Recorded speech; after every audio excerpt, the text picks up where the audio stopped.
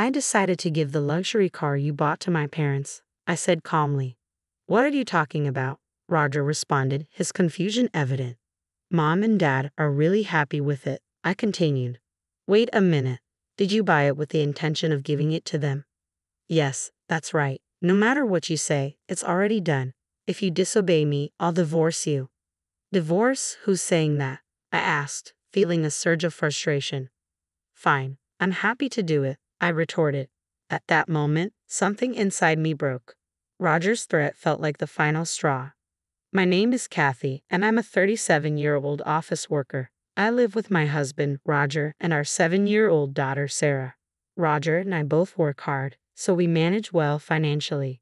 Our daughter is growing up beautifully, and I'm content with my life. However, I do have complaints about Roger. Roger is the kind of person who puts his parents above everything else, including our family. While it's good that he cares about his parents, it often comes at the expense of our daughter and me. For instance, when I was in labor, I called Roger at work to let him know I was about to give birth and asked him to come to the hospital. His response was, I'm sorry, but my mom just burned her finger. I need to go to my parents' house. I couldn't believe that he was more concerned about his mother's minor burn than about my impending childbirth. My mother-in-law had only received a small burn from touching a pen that was on fire, and she had already cooled it down under running water. I was stunned that she had called Roger, and even more so that Roger rushed to her side in such a panic. Roger is generally hardworking and kind, but his prioritization of his parents over our family deeply bothers me. Another incident occurred on Sarah's first birthday, which coincided with a trip Roger's parents had planned. They had asked Roger to drive them, and he chose to do that instead of celebrating our daughter's birthday with us. When he finally returned home, he stayed at a hotel with his parents because they could get an extra room. I couldn't believe he would prioritize a trip with his parents over our daughter's first birthday. This incident shook my trust in him. Despite these recurring issues, I couldn't easily bring myself to divorce him. I still loved Roger and didn't want to deprive our daughter of her father so readily. It wasn't that he didn't care about Sarah, he was not indifferent to her. I held on to the hope that he would eventually prioritize her. But as the years went by, he never celebrated her birthdays with us. She is now 7, and he still believes her birthdays should be a private affair between the two of us. I've tried to ensure she doesn't feel neglected. I once considered inviting my in-laws to celebrate our daughter's birthday with us, but they declined, saying it would be too much of a hassle to come over. It's true that it takes about 2 hours by car to get to our home from my in-laws' place, but Roger frequently makes that drive without complaint. Their reluctance felt selfish to me, especially since they always seem to prioritize their own convenience. My mother-in-law's selfishness goes beyond just the inconvenience of travel. She openly expressed disappointment that our daughter wasn't a boy. I wanted you to have a boy, she said. Why did you disobey me? I was stunned by her words. I don't think it's possible to choose the sex of your child, nor do I believe it's crucial to have a boy. Roger's family isn't particularly prominent, it's just that my mother-in-law is old-fashioned and fixated on having a male heir. The real issue is Roger's constant need to please his mother, even at the expense of our family. This tendency is evident in how he neglects to celebrate our daughter's birthdays with us. Roger is more concerned with satisfying his parents' demands than with being present for his own family. When Roger took me to his family's New Year's gathering, my mother-in-law's behavior was even worse. She constantly belittled me, not just for not giving her a grandson, but for various other reasons as well. Kathy, why can't you do things faster? Look, there's someone with an empty cup. Why haven't you refilled it? She treated me like a servant, making derogatory comments about my job in front of the relatives. My son is wonderful, but his wife is a disaster. Her job is just data entry. I don't understand how she doesn't get tired of it. I've told her many times that my job involves more than just data entry. It's in engineering, but she dismisses my work as unimportant. It frustrates me that she also ignores our daughter, giving New Year's gifts to other relatives' children, but not to ours. I'm also upset with Roger for not standing up to her. It's disheartening to see our daughter mistreated and to be ridiculed by his mother while Roger seems to laugh off the insults. He even adds to the humiliation by claiming I'm not good enough, all in front of his relatives. I didn't want to deprive our daughter of her father, so I tried to be patient. However, my feelings for Roger gradually faded. Then one day, Roger asked me for a favor. Actually, there's something I want to buy, he said. What is it? I asked. A car, he replied. I was taken aback. Roger had never shown any interest in cars or anything like that. Why all of a sudden? I just thought it might be nice to get a new one. I drive to my parents' house all the time, and I thought it might be refreshing to have a change, he explained. We live near a supermarket, and I don't drive much. Cars have never been my interest, so I figured I'd leave the decision up to Roger since he would be the main user. Well, it's up to you. You use the car more than I do, I said. Roger looked pleased but then added with a slightly apologetic tone, "Oh, and here's the thing. I'll pick out the car, but I'd like you to cover the cost." I was stunned. Roger wanted a new car but couldn't afford it himself. He was asking me to pay for it. My salary supports our family's finances, and I didn't expect Roger's salary to contribute significantly. During my maternity leave, Roger hadn't contributed his salary to our household expenses, so I had to return to work right after giving birth. As an engineer, I managed to negotiate remote work arrangements with my company, which allowed me to balance work and family responsibilities from home. While raising our daughter when she was little, I worked hard and found it selfish of Roger to use his salary for himself while expecting me to cover the costs of a new car.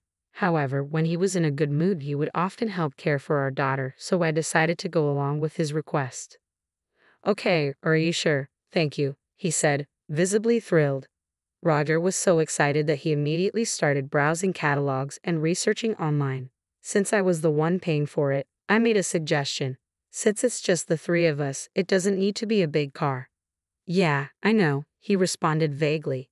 Roger seemed to just nod along without really taking my input to heart. He frequently visited the car dealership over the next couple of weeks, talking with the dealer. Then, one day, he told me he was ready to buy the car and took me to the dealership. I sat down to wait while he made the final arrangements.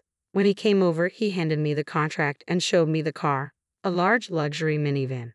"Oh my God," I exclaimed. "Are we really buying this?" "Yeah, it's nice. I'm really excited," Roger said. "Wait a minute," I protested. "I don't think we need a vehicle this big. I mean, it's a lot of car for just the four of us. Even if we have another baby, this seems excessive." Roger insisted it was a good choice, but I was taken aback by the discrepancy between what I had envisioned and what was presented. "Are we really going to buy this car?" I asked repeatedly, feeling frustrated. "Why do you keep saying the same thing?" Roger snapped. "You're making the dealer uncomfortable." "You're the one who said to leave it to you," I replied, exasperated. I did agree, but that turned out to be the problem. Roger signed the contract, and then the dealer explained the cost. I was shocked by the price. "I can't pay this all at once," I said. "We'll need to get a loan or something." "Fine, I guess I don't have a choice," I replied, feeling frustrated. Roger insisted on having the car registered in his name, so we took out a loan. From now on, I would deposit money into Roger's account to cover the car payments. The car was finally delivered to our house. When Roger saw the car, he was ecstatic. "Whoa, it's so cool," he exclaimed. I thought, if he's happy with it, why not? But then something unexpected happened. On the weekend, Roger grabbed the car keys, and I asked him where he was going. "Oh, we're heading to my parents' place," he said. I was surprised. He was leaving her daughter behind to visit his parents again. "You're taking the new car, aren't you?" I asked. "Yes, that's right," Roger replied with a grin. "I had decided to give the luxury car you bought as a present to my parents." "What are you talking about?" I was stunned. "You said you wanted the car, so I agreed to buy it. Now you're giving it away." "Mom and Dad are thrilled with it," Roger said nonchalantly. "Of course, I'll drive you around whenever we go out." "So, you bought it as a gift for your parents from the start?" I asked, incredulous. "Yes, I did," Roger admitted. "You've got to be kidding me," I said, exasperated. "You said you wanted it, so I agreed. If I had known you were planning to give it to your parents, I never would have agreed." "Well, it's already bought and in my name," Roger said coldly. "I can do what I want with it. If you disobey me, I'll divorce you." The threat of divorce was the final blow. At that moment, something inside me, which had been holding me back, finally collapsed. I had been trying to comply with Roger, but my rational mind kept telling me that I shouldn't get a divorce just because of our daughter. Despite Roger's clear preference for his parents over us, I believed he still cared about our family, me and our daughter. But the way he could so easily put us aside for his parents was shocking. How could he think that threatening divorce was acceptable? Who does he think he is? Determined to show him that he's the one in trouble, I resolved, fine, let's get a divorce. What? Roger asked, taken aback. I don't want you around anymore. Go back to your mother and father, mama's boy. I tried to provoke him, and as planned, Roger's face turned red with anger. Are you making fun of me? He snapped. Fine, let's get a divorce right now. Roger stormed off to get the divorce papers. While he was at the city office, I began packing my things. I called my parents, explained the situation, and asked them to pick me up. I also told my daughter to pack her belongings. When Roger returned, he had the papers in hand, filled out in a dark, angry scrawl. Without hesitation, I signed my portion. Well, I'll file these, I said, so you can just go. I'm going, even if you don't tell me to, Roger replied with disdain. You're really such a terrible wife, you know. Roger stomped out, his footsteps echoing loudly. I wondered why I had stayed married to someone like him for so long. If I had to go through this, I should have left him sooner. But it was too late for regrets now. I felt a deep sense of relief as I moved on from Roger. From now on, I would focus on doing my best as a single mother. Just minutes after Roger left, my parents arrived to help. Together, we finished packing up our belongings, loaded them into my parents' car, and headed to our new home. In the meantime, I had filed the divorce papers, and our divorce was finalized. It was just a piece of paper, but as I submitted it and realized we were no longer officially married, I felt an unexpected weight lift from my shoulders. Next, I began searching for a new place for my daughter and me. About a week after the divorce, while visiting my parents' house, I saw the luxury car Roger had purchased. Walking in with my daughter, I was surprised to find Roger and my ex-in-laws in the living room. When my mother saw us, she took my daughter to another room. I approached the living room where Roger, clearly flustered, began speaking urgently. Oh, Kathy, what's the insurance on that car? Roger asked, his tone frantic. Why are you here, barging into our house like this? I responded coldly. My ex-in-laws raised their voices in response. We don't want to be here either. We came because we had no other choice. I was taken aback by their anger. My father, clearly annoyed, quietly expressed his frustration. If that's the case, you should leave. If you don't, we can call the police to remove you. Horrified, my ex-in-laws fell silent. Roger turned back to me, still agitated. Kathy, what's going on with the insurance payments? I sighed, trying to stay calm. Did you forget what you said when you signed the contract? You insisted the car be registered in your name. So you bought the car and took out the loan in your name, which means the insurance is also your responsibility. Roger's face fell as he realized his mistake. He had chosen to prioritize his pride over practical considerations, and now he was stuck with the financial burden. It turned out that Roger and his parents, eager to show off their new luxury car, had driven it recklessly and ended up crashing it. The front of the car was badly damaged. Reflecting on the situation, I felt a sense of vindication. The car was parked in a way that I couldn't see the damage directly. I hadn't inspected it properly before, so now Roger and his parents came to me, asking about the insurance. Since the car was financed by a loan, it was technically owned by the loan company, and any repairs needed would fall on them.